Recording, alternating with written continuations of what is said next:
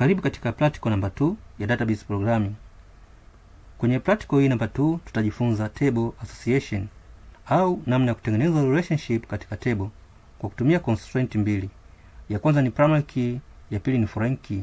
Lakini mwisho kabisa tutajifunza database constraint pale ambapo una delete data, una update data na una insert data katika table. Lakini pia tutajifunza namna ya kuforce referential katika table. Unapofanya relationship au unafanya table association baina ya table mbili, cha msingi cha kuzingatia ni full participation na partial participation. Kwa mfano, na table ya department ambayo tulitengeneza kwenye practical number 1 na table ya employee. Hizi table mbili zina relationship au kuna mahusiano.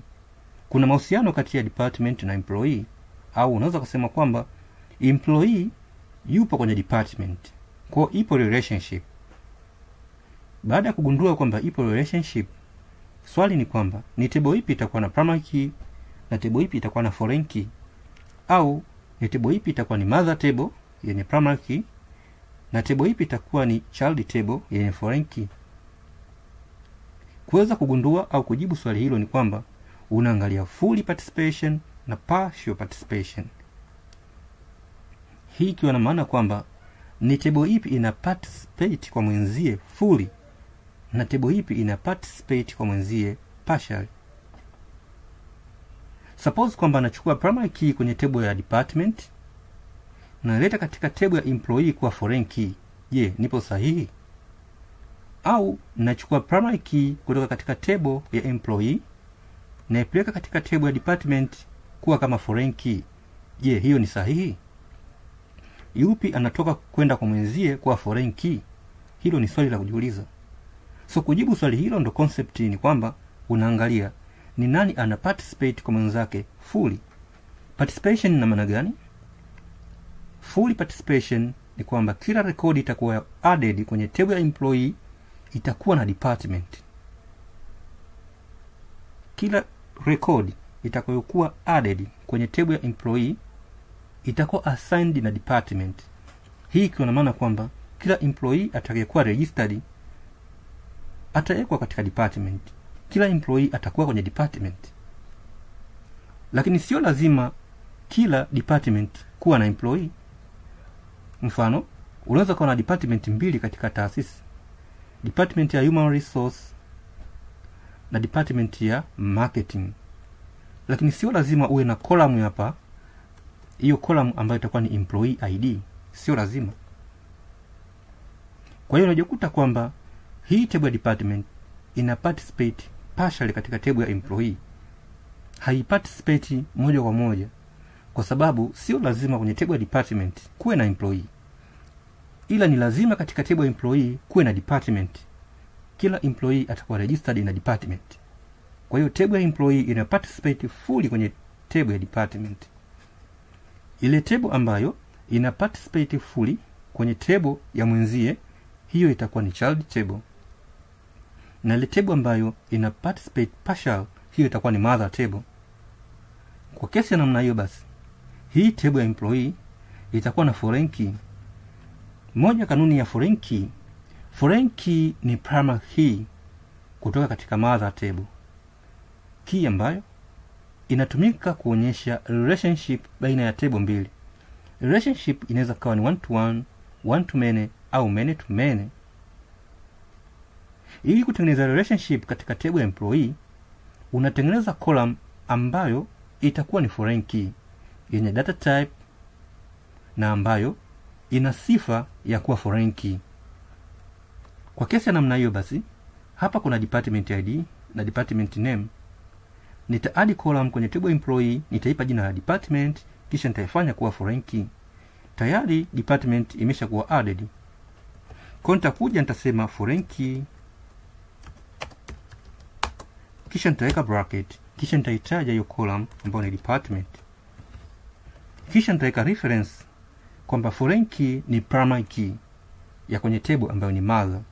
Kwa references ina maana kwamba naitaja sasa hiyo column kwenye mother table. References ni department schema inafanya reference kwenye department ID.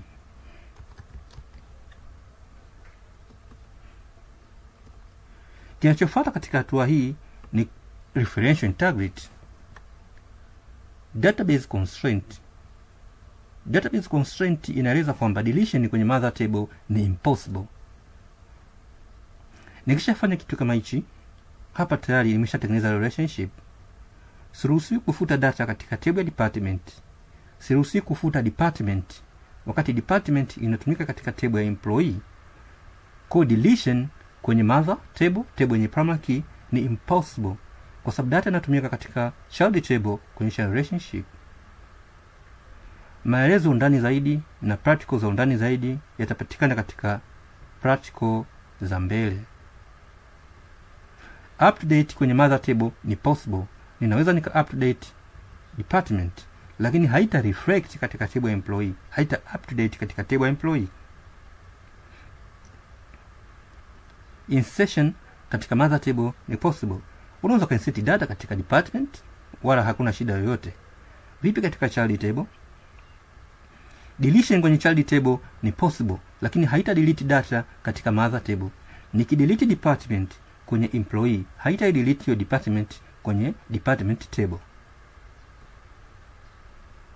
Update kwenye child table ni possible. Ninaweza nika update department, lakini haita reflect katika table ya department, haita update wala kubadilisha. Insertion katika child table may or may not. Unaruhusiwa kuinsert data kwenye child table. May ni kwamba endapo data hiyo ime-exist katika mother table. Huruhusiwi kuinsert data katika child table ambayo haija-exist katika mother table. Vipi kuhusu kwenda kinyume na hizi default constraint? Hizi ni database constraint. Kwenda kinyume, kwenda beyond na hizi default database constraint, manake itabidi uforce constraint. Force constraint unaitwa enforcing referential integrity. Kuiforce referential integrity ni kwenda beyond, na hii hapa deletion katika mother table ni impossible kwa sababu data inatumika kwenye child table. Sasa no longer deletion kwenye mother table itakuwa possible. Itakuwa possible kwa kwenda kwa kuweka command hapa inaitwa on update on delete cascade. On delete cascade manake ukifuta katika mother table ifute na kwenye child table. On delete cascade. On delete cascade umeforce referential integrity. Umekwenda beyond na database constraint. Update kwenye mother table ni possible, lakini haita update kwenye child table. Kwenda beyond na hii constraint utaandika keyword hapa inaitwa on update cascade. On update cascade. So now no longer uki-update kwenye mother ita update kwenye child. Insertion kwenye mother table ni possible na hii ni by default wala ina shida yoyote. Deletion kwenye child table ni possible. Update kwenye child table ni possible. Insert kwenye child table may or may not. Concept ni kwamba database constraint ya kuforce referential integrity inafanyika katika mother table na haifanyiki katika child table. Kwa nikidelete data katika child table by default, ikiwa umeforce referential integrity, ikiwa haujaforce referential integrity, haita delete data kwenye mother table. Haita delete data kwenye mother table.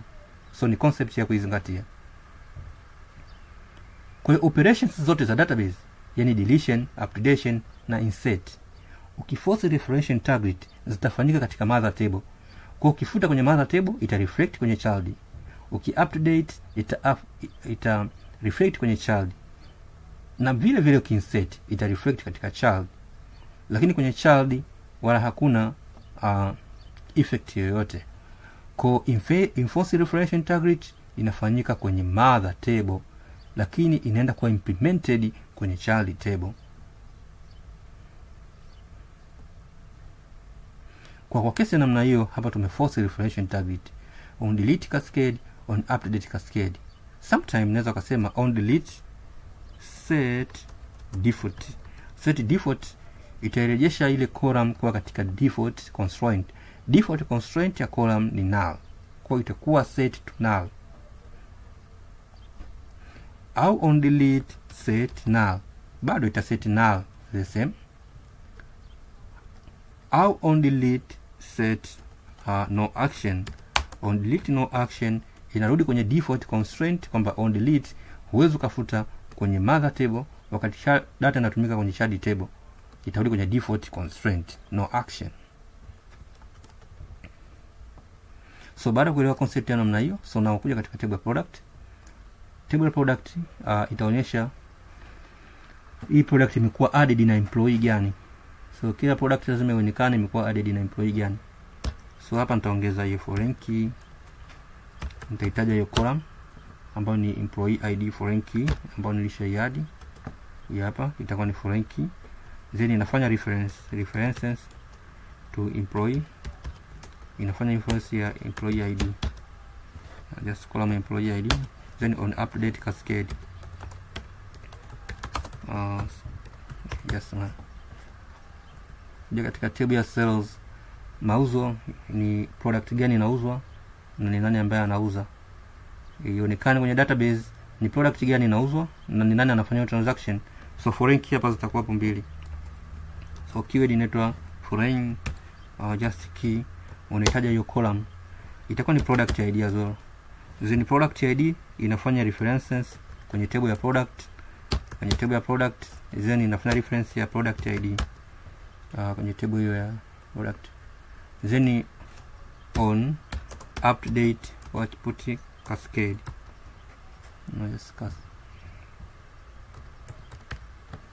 okay. So foreign key nyingine itakuwa ni hiyo employee ID. So just ni copy hii hapa, ni paste, sorry,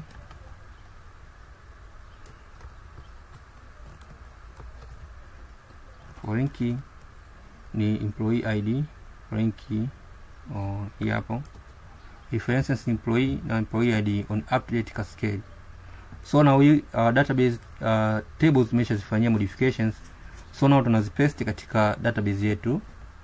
Database save kwa kupaste, nitacopy ya kwanza hii ya employee, itakuja katika hii hapa ambayo ni terminal, nita drop ile iliyokuepo, drop table customers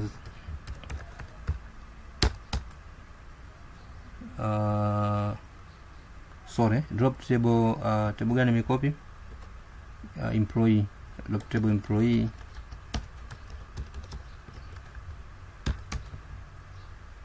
drop table employee, okay, yakuwa created as well. Okay, now so now just create table department ambayo ni hii hapa,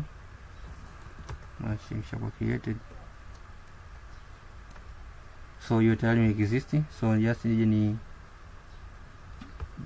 create table ambayo ni hii hapa employee, then ki execute syntax error, just check error.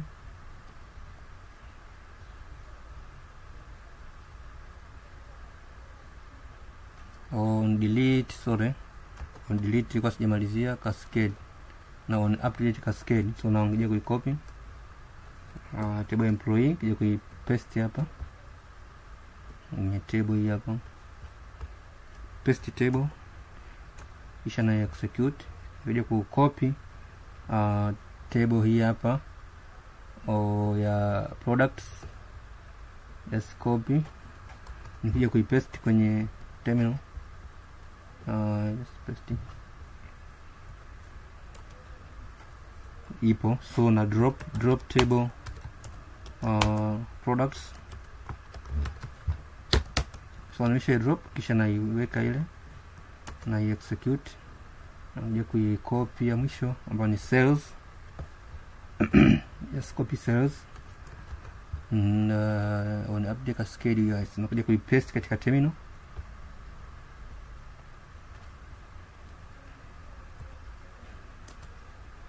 It exist. So now na drop table sales, na execute na ipaste ile, enter.